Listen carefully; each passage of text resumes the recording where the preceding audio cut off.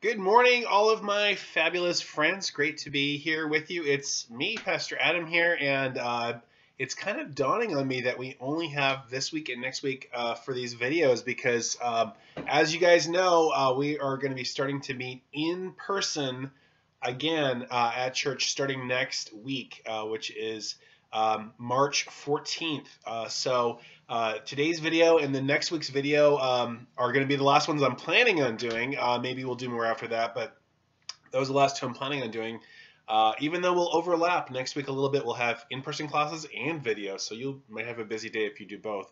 But it's hard to believe that our time's coming to an end. We are going through our talk on how to grow as a disciple of Jesus, our discipleship class, and we've been hitting all sorts of topics. Last week we talked about baptism and the Lord's Supper, or the week before that, the Holy Spirit and learning to follow the Holy Spirit. And this week, I was going to hit 3 topics with you guys, but when I started working through it, I thought the first topic is just so important that I'm going to spend most of my time on that one, and that is developing Christian friendships. Okay, maybe that's something you heard talked about at church before. So we're going to give you mostly that, and then maybe just a little bit about how to live in a holy way to honor God. So I'll give you like 1.5 topics instead of 3 topics this week, because I just thought the Christian friendships was so important. Let me pray, and then we'll jump right in here. Lord Jesus, thanks for all my friends who've been joining me this time. I delight in this time, and we delight in you. Help us to grow well together as your disciples. Help us to have fun today too. In Jesus' name, amen. Alrighty, guys, like I say, we're finishing up our discipleship course this week and next. And disciple, as you know, is someone who's learning to grow, learning to follow Jesus, is like a student of his. We witness to others about Jesus, we tell other people about him, and we grow with the help of God, with the help of the Holy Spirit, so that we become more and more like Jesus as we follow what he tells us to do and as we live for him. So like I said, our topic today is choosing good friends. And just like I said, as I went into this, there's just so much here I wanted to think about this. So we'll start out with you guys and your families with a freezy face question. Boy, how many freezy face questions do we have left? Probably not very many here. So here's your freezy face question to get you guys talking here. And my question is going to be basically this. What kind of things do you look for when you make a new friend? Okay, let's say that maybe you're going to move away from Fairbanks and you're going to go to Texas or somewhere like that, and maybe you go to a new school or a new church and you're wondering who you should make friends with. What kind of things are you going to look for in that new friend? Okay, that's your first question. Go. Ooh, that's a really good freezy face. I kind of like doing that. Maybe that'd be my new kind of like superhero motion or something like that. Well, I'm curious to hear actually what you said. I wish I could just be talking with you and hear what you said. I mean, I'm sure many of you said, well, maybe you look for someone the same kind of age as you, or if you're a girl, you probably want another friend who's a girl. If you're a boy, you probably want another friend who's a boy. Or maybe you said, well, I want someone who's likes the same kind of things that I'm into. Like if you're into Minecraft, maybe you want a friend who's into Minecraft. Or if you're into doing art or crafts, maybe you want someone who's good that way. You want people to share kind of your hobbies, the things that you love, right?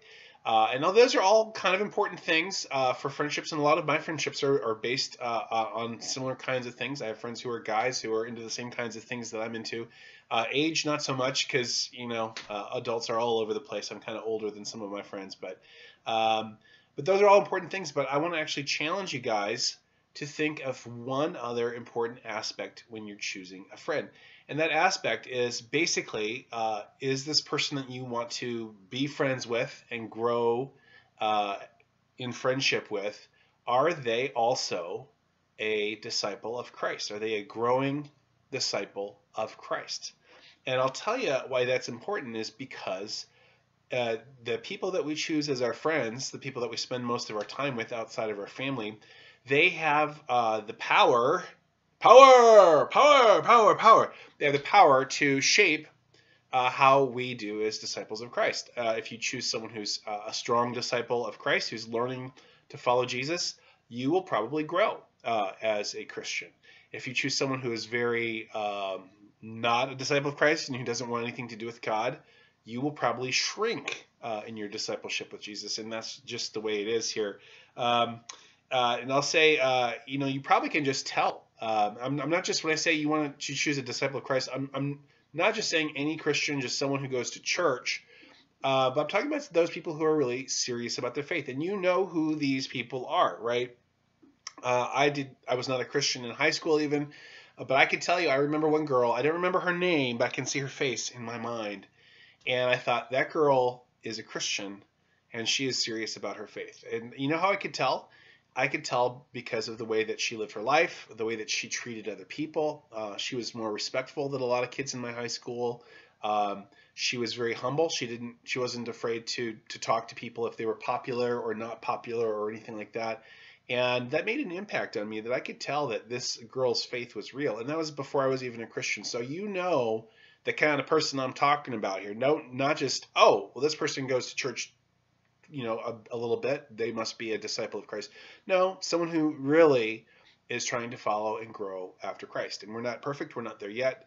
But you know who's hungry for God, and you know who's not so interested in God. Choose the ones that are hungry for God. Now let me give you some verses about this. I'll read just one or two of them, and then I'll show you one here.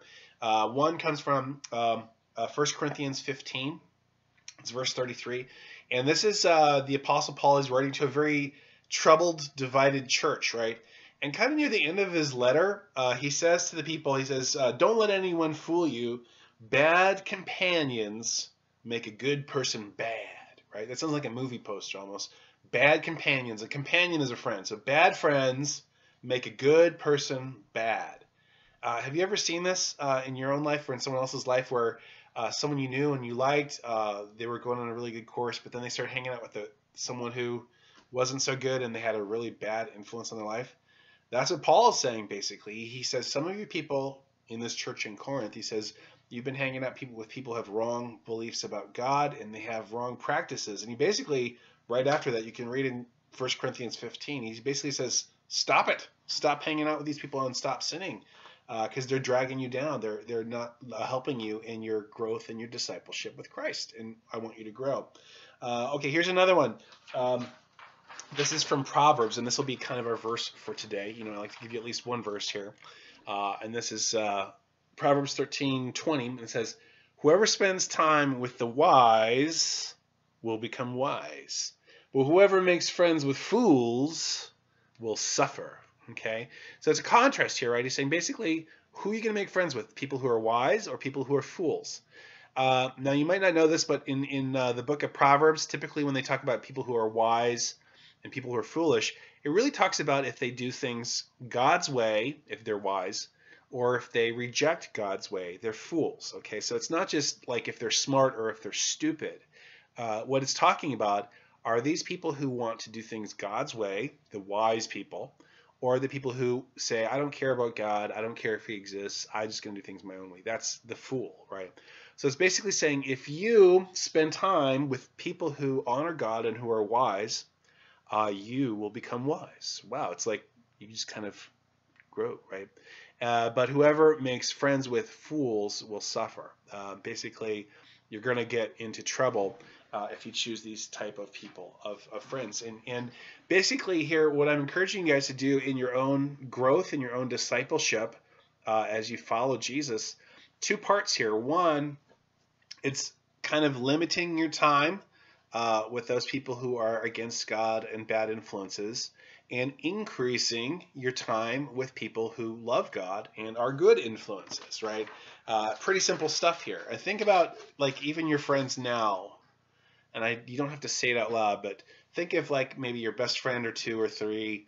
Who falls in what category? Are they someone who it's very obvious they want to grow in God and they're hungry to grow in him and know him? Or are they people who don't want to have anything to do with God? Where would you put these friends? Well, if they're in the kind of the bad category, I'd encourage you to spend less time with them and spend more time with those friends who are serious about growing in God. I mean, I know, you guys are still young. Am I young? I'm 48. I'm 48, so I'm still young, maybe.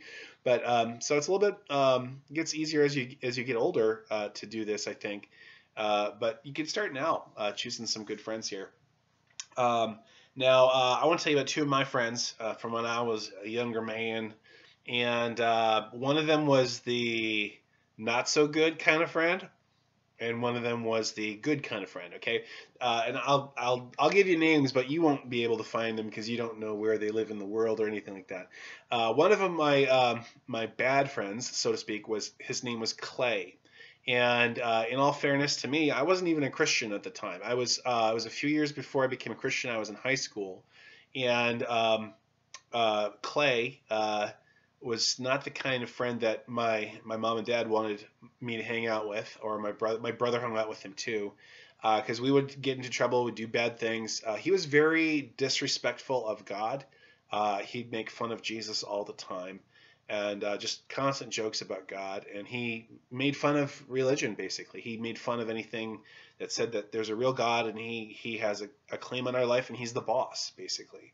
And I think about those years, and I had fun with my friend Clay, but those were really wasted years that kept me from God longer than probably I was trying to ask questions and seek God, and he was someone who was discouraging me from doing that. So in contrast to Clay, bad friend, I had a good friend named Dan. This was a few years later. I was a Christian. And I was in my 20s. He was a little bit younger than me, but we hung out as friends. We were neighbors, basically. And we did things like we ate meals together. We watched movies. We played video games. Yeah, ancient video games, not like your fancy 21st century video games, but we played video games together. Hang out in the city, do sports, whatever. But one thing that was different in my friendship with Dan is he was a growing Christian. I was a growing Christian. And sometimes when we'd be, hanging out in town or doing sports or doing video games, here I would ask a question. Well, hey, I read this in the Bible. What do you think about that? And we'd have these great, deep, really deep, like meaningful life discussions about what God's word said and what the purpose of life was and these kinds of things. And we ended up sharpening one another. Okay, kind of like don't really sharpen fists, but there's a proverb, I can't remember where it is, that says, as iron sharpens iron, so one person sharpens another. So if you have a good friend, it's like you sharpening your knife blades, that you sharpen him and he sharpens you, or she sharpens you, and vice versa, with your friends, is if you spend time with people who are growing disciples of Christ, you're going to be sharpening one another, as opposed to, I guess, if you're spending time with someone who's not a Christian, it's maybe like hitting your knife against a rock and getting it dull and bent and broken, that kind of thing here. Okay, so you want to choose the good friends, spend more time with them, and spend less times with the friends who are drawing you away. Now I got a tough question for you, so it's gonna be another freezy face here, right? One of you smarty pants people there, because I know you guys are smarty pants, are gonna say, "Oh yes, but Pastor Adam, Jesus is a friend of sinners. Remember how Jesus hung out with like tax collectors and prostitutes and fishermen and Gentiles and all sorts of weirdos? If we're supposed to be like Jesus, maybe we need to spend time with all these bad, sinful people just like that." Okay, well, let's say that you're not the one saying that. Let's say that someone else is saying that to you. Well, we should spend more time with bad people, with sinners, with people who don't like God, because that's what Jesus did. What's your response to that? Okay, that's the question. What's your response to that? So I'll give you a freezy face. Go. Okay, that's not a very good freezy face. Okay, well, I don't know what your discussion was there, but I'd say let's look at one of the passages where basically people confronted Jesus and said pretty much the same thing to him. They were kind of getting upset that he was hanging out with the wrong crowd. Okay, this is a Bible passage from Luke chapter 5. You can look it up now if you want to. Luke chapter 5 verses 29 through 32, and I'll just read it. It says, "Then Levi," I know we have a Levi at our church. Hey Levi, if you're watching. Levi gave a big dinner for Jesus. Now Levi was a tax collector, and back in those days, tax collectors were considered pretty big sinners, bad people, because they took money from the Jews and gave it to the Romans, right? So Jesus is eating dinner with a bad person, Levi, right, or a tax collector. The dinner was at Levi's house. At the table there were many tax collectors and other people too. But the Pharisees and the men who taught the law for the Pharisees began to complain to the followers of Jesus. They said, "Why do you eat and drink with tax collectors and sinners?" So they're saying, why are you hanging out with all these bad friends, basically, right? Jesus answered them, you probably heard this one before, healthy people don't need a doctor. It's the sick who need a doctor. I've not come to invite good people. I've come to invite sinners to change their hearts and lives. Or, in some other translations, it says to repent, basically, to turn around and say, God, you're the boss and I'm not the boss. And I would say this, if your goal in hanging out with one of your friends who's not a very good influence, like the guy named Clay, if your goal in hanging out with your friend is to draw them to Christ and to cause them to change their hearts and minds about God, that's good. I think that's a good thing, and we can find a place in Scripture for that, certainly. But I think the temptation is when we hang out with these friends who don't care about God, is we don't really talk about God. We don't ask them questions about God. We're not really trying to get them to change their hearts and minds, but we're just having fun and doing whatever they want to do. So I think that the friendship with these folks who don't want to have anything to do with God, it really depends on where are you going with them. Are you spending time with them specifically so you can talk with them about God and draw them to the truth? Well, then there's a place for that. Go ahead, do that. But if you're just spending time with them because, well, I like them and we get to do lots of fun, secret stuff that's not really anything to do with God, that's probably not the best friendship. So again, I hope you get what I'm saying here. What's your intent in meeting with your friend? If it's to draw them to Jesus, great. That is a great thing. Jesus certainly did that. But you don't see Jesus just going out hanging out with them and doing whatever they wanted to do and not talking about God. He certainly talked about God and tried to change their hearts and minds to walk with him. Okay. So let's say you've done this. You've gotten rid of some of your bad friends or spend less time with them and you spend more time with your good friends. What do you do with them? As you're both disciples for Jesus. Pretty simple. Anything you do with a normal friend. You spend time with them, you do your hobbies, you play video games or whatever.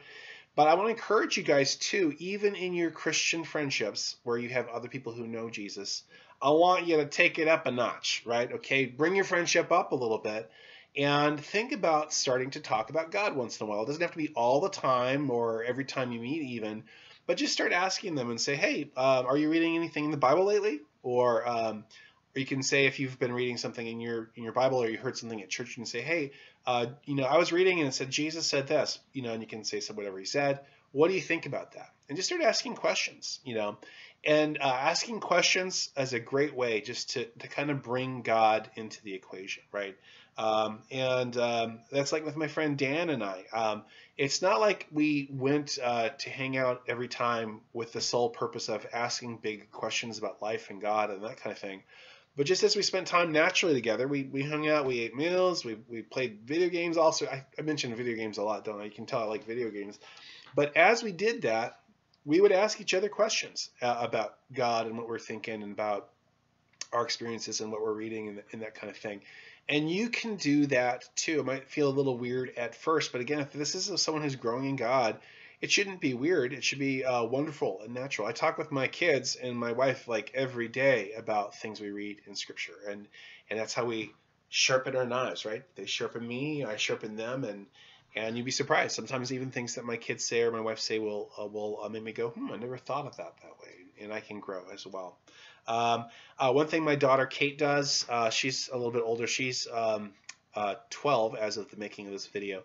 And she actually has something she did this past year or two with some friends called the Faith Girls Club. They made a club. And there's a bunch of girls from a homeschool group that they had. And they got together, I don't know, maybe once or twice a month for, 6 months or something like that. And they'd read some of the Bible when they were apart. They'd get together, they'd talk about it. And then they do crazy fun things like slumber parties or hanging out or talking. They did a service project. They baked cookies for the food bank. I think it was the food bank or one of the food trucks in town here. So they did service projects together. So it's a little bit of both. It's just hanging out and having fun with friends, but they also talk about God too. And you can do that too, and it will help you grow. So that's the main thing I wanted to talk about. Our time's running away. I will end with this. I said I'd talk a little bit about something else. So that's your topic, and here's the half. I want to talk a little bit about how friendships shape how we live to honor God. I'm going to read Psalm number 1, just the first 3 verses here. Okay, it's a picture of a tree, right? Well, kind of a person who's a tree. You'll see what I mean. Psalm 1, verses 1. It says, "Happy is the person who doesn't listen to the wicked. He doesn't go where sinners go. He doesn't do what bad people do. He loves the Lord's teachings. He thinks about those teachings day and night. He's strong like a tree planted by a river. It produces fruit in season. Its leaves don't die. Everything he does will succeed. I include this at the end because it talks a little bit about friendship. It's basically saying it's giving us a picture of this person who's saying they don't listen to what the wicked people say, what their bad friends say. He doesn't go where they go. He doesn't do what they do. But it's just not about not doing things. The thing that this person in this psalm does do is they think about God's teachings, the Lord's teachings day and night. It's like the Bible, what's written in God's word. They have this love for what God has said in his word because that shows us who God is. And as they think on it and live their life in light of what they read in the Bible, it says they're like a strong tree planted by the river that produces fruit. And that's like a poetic picture, right? It's not saying they're literally a tree, right? But what it's saying is that when we put the right things in front of us, God's word, God's character, these kinds of things, and learn to love and think on those all the time, and we do that in our friendships too, that God is going to produce good fruit in our lives. It's going to impact us. It's going to impact other people, and it's going to bring glory to God. So a little bit of living to honor God thrown in there too, because it is connected. It's not just avoiding bad friends or getting the right friends, but we need to put this beautiful thing in front of us, which is God's word, which is God, really. It's his character. It shows us who he is, what's important to him, so that as we fixate on that, on who he is in his word, and live that out, God can produce good fruit in our lives. So I'm just going to end it right there. Boy, we could talk a lot more. So think about your friendships. Who do you need to spend less time with? Who would you like to spend more time with because you want to grow in God like them? Think about that and actually put that into practice, right? And come back next week, even if you're at the in-person classes or if you're not and watching from home. Either way, we got one last week in our series. I'll try to do a good freezy face, hopefully. And we'll talk about sharing the gospel with others, telling other people about Jesus. How do you do that exactly? So that'll be our topic, and they're our last one that I know of for now. So thanks so much. See you guys next week. Bye.